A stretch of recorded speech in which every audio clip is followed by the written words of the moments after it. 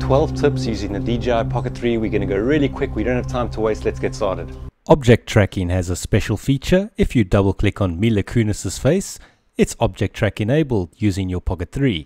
However, if you go down to the joystick and you push that left and right, you'll put her in the rule of thirds, meaning that your Pocket 3 will move relative to where you've positioned the joystick. This means you could show yourself in the rule of thirds and the gimbal does all the hard work, which is brilliant. It shows you more of what's in front of you. You can position it down as well. Just now my head is kept in the top left of the screen, which is really useful, just using the joystick. It also doesn't explain why that van's been following me for 3 days. Is that you, DJI? Yes sir, I got the how-to guy inside right now. Mayday, mayday! Got the how-to guy coming over, sir. Just be quiet, he can't see us. Steve WB published this before I could do this video. An external mic adapter, like this, I'll leave a link in the description, that's USB-C to 3.5mm, plug in your TRS cable into the RODE Wireless Go receiver. That's the similar one you get with like a RODE Wireless Go. Then plug in your TRRS into the adapter and plug that into the USB-C port. By the way, this will work on any of the USB-C ports. To show this is working, I'm tapping on the screen on the transmitter on the RODE Wireless Go 2.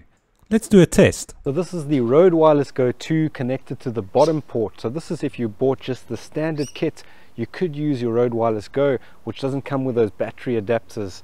So this is just going into the USB-C port. How does the sound? Testing 1, 2, 3. So what about the best sound settings on the Pocket 3? This might be a bit controversial, but I've just found in my own test that the best sound on this camera is to actually increase the gain to like +4. Let me show you a test. So this is the gain set to 0 when you first get the camera, and I found that it was just too soft to get some clear audio. I was testing at night and you could barely hear me. Let's switch to 4 in 1, 2, 3. Is this any better? This is the sound set to +4 dB gain. I'm sure some sound experts are there going to say this is wrong, but I just feel like this is the best sound quality you're going to get, and I think you can even go a little bit higher. Oz Peter's probably going to comment and give us the exact science behind the preamps and stuff, but what do you think? This will work for any external mic, but I'm going to use the DJI mic for this. Swipe from the right and make sure Pro mode is enabled. Then you'll see the second icon on the top says DJI. Click the transmitter 1 gain. Notice I've set mine to +4. I don't know what to call this, but it's the object tracking camera dolly speed ramp tutorial. Okay, I'm going to go really quick though. I've got the DJI Pocket 3 connected to a Yetti camera slider, remote controlled. It'll move left and right in the same direction. And what I'm going to do is object track my hand very slowly, 4K 30 frames per second. Have a look and I'll show you the result afterwards. So I push play on the motorized dolly, the dolly moves left, and before then I object tracked my hand using the screen on the DJI Pocket 3. I move very slowly so the tracking doesn't lose me. Drop the tea bag in the cup and that's scene 1. Now I move my hand all the way back again and do exactly the same thing to retrieve the spoon on the other side. I'm speeding this up for the video. I do a few more different scenes and then this is the result.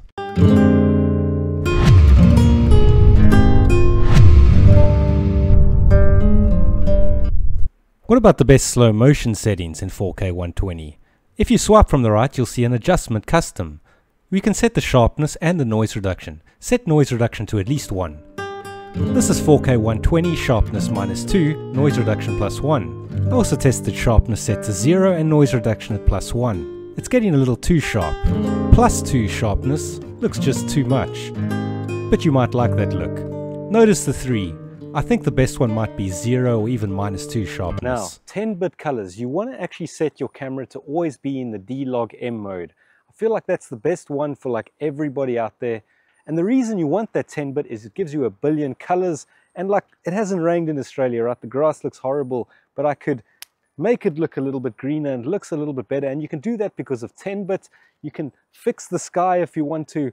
Now, the way you do that is you swipe from the right, make sure Pro mode is enabled on your camera, and then set D-Log M. You'll also see normal, but that's only in 8-bit. HLG in there, which is also very good, and also in 10-bit, but I think D-Log M is the best one for most people. To color grade, download the LUT from DJI's website at that link, and then in DaVinci you can just drag it over your clip once it's installed.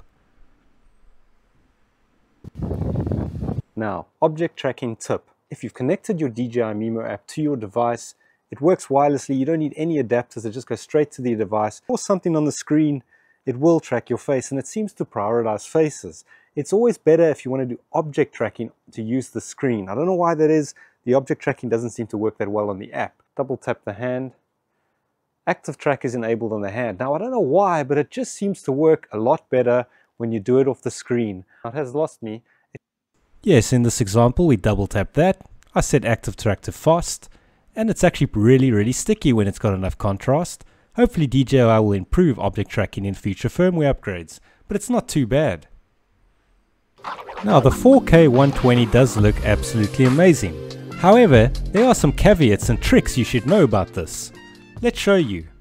Since normal video mode only has 4K 60, you have to go into slow motion mode. The problem is, that means your whole video is in slow motion. What if you want to speed ramp things up, or play normal speed and then slow it at a specific moment? Well, then you could go in here and speed up the slow moments and run the slow motion parts at normal speed. By the way, I changed the speed to 400% at the start and the end. This is the result.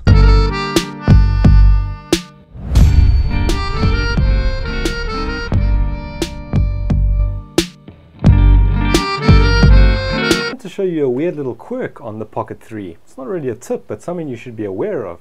If you're using an external adapter plugged into your own microphone at the bottom and you've recorded some footage, you won't be able to hear the sound in the speaker on the playback, and I'll prove it to you.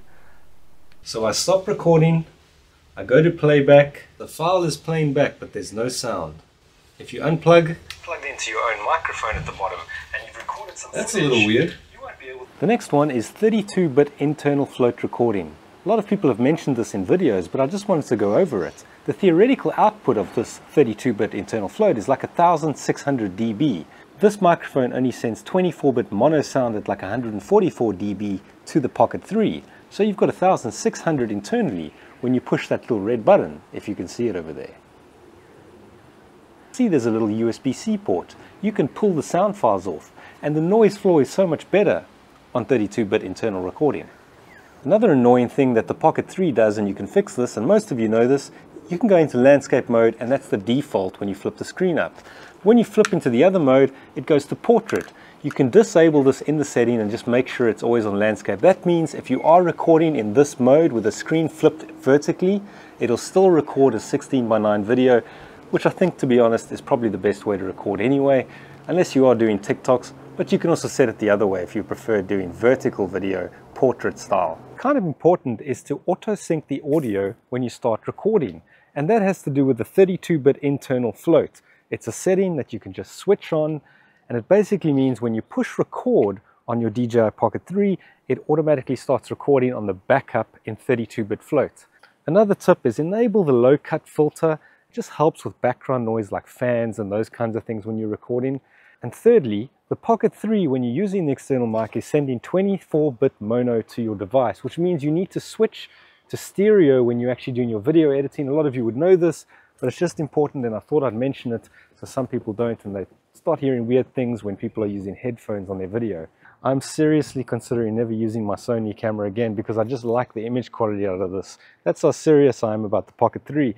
It seems to just shoot nice, color grade's easy, the workflow is much easier.